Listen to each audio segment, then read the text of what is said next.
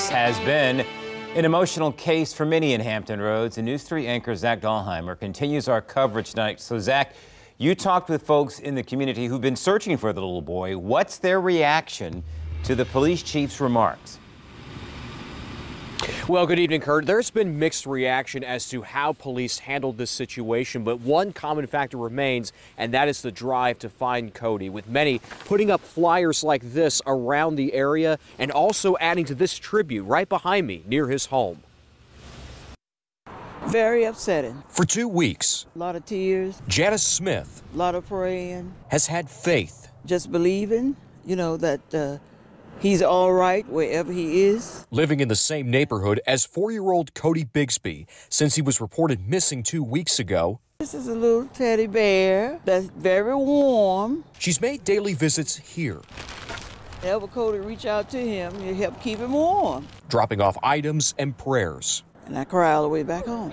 He's so young and can't take care of himself. He needs help wherever he is. I hope he's like somewhere near home. Tiara Jimerson is one of Codi's friends and a volunteer searcher. I pray every day that they find that little boy. For a few days, our search teams have been organizing and have been coming out here. Mahogany Walden is a volunteer searcher. Any area within the 1 mile or 2 mile radius of where Codi has gone missing. Hitting the ground running from the start during what she calls an emotionally hard time. So many of us are concerned, we're upset, we're frustrated. Monday, she and others learned from Hampton police about the department mishandling a request by Codi's father, Corey Bigsby, for an attorney while being interviewed. She tells me she and others plan to put more pressure on police and local officials, asking for more meetings with police and pushing for complete transparency and answers. We have had boots on the ground searching, but we also just want to apply that pressure to make sure that missing people like Codi are not forgotten. Meanwhile, Smith believes the attention shouldn't be on the police's action, but making sure Corey speaks up. If you're telling the truth, okay,